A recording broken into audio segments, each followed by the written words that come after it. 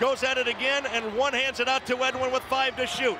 Dion, the senior, got driving, baseline jumper, he hits it!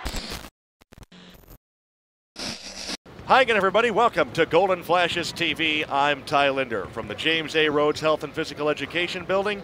Wagon Wheel Challenge time. Finally, it's Kent State and Akron in men's basketball. To the highlights we go. Jimmy Hall plays it to Peterson on the high right. Now Jalen Walker tees off and hits a three, and the Flashes are in front. KSU has the ball, and Dion Edwin sweet strokes a triple from the right. The Golden Flashes and Zips are tied at 6. A lot of flow, though, to the game here so far. There's a nice hook move by Hawley. From three-point range. De La Rosa backing in. Johnson doesn't give an inch, so he's got to go back out to Zabo, who zings the three. Baseline drawing a double, bounce it back out to Avery, 10 to shoot. Into the near side corner for Walker. Rattles in a three, and they needed it. Done the hard work. He fought for that position. Just have to hold on. Jalen Walker right now has kept Kent State in this game.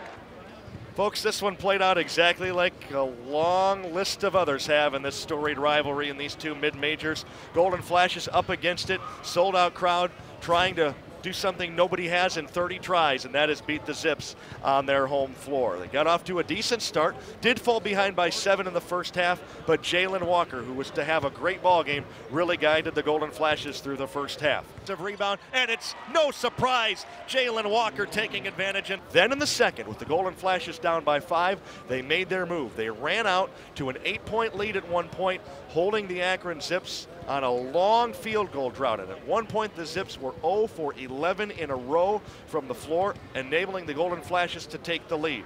Golden Flashes were led in scoring by senior Dion Edwin, 21 points. The Golden Flashes senior was 7 for 11 with 7 rebounds. 18 points for Jimmy Hall, 8 for 20 shooting, 6 boards and 2 assists. Jalen Walker with 16 for the good guys as well. Then the Zips, as they always do, made a run. Game got tight late. One possession game for the final several minutes. The Golden Flashes hit clutch free throws. They hit clutch threes. They hit a magnificent shot from the corner. Dion Edwin, the Golden Flashes senior, putting KSU ahead to stay. Goes at it again, and one hands it out to Edwin with 5 to shoot. Dion, the senior, got driving. Baseline jumper. He hits it! What a huge step back there by Dion.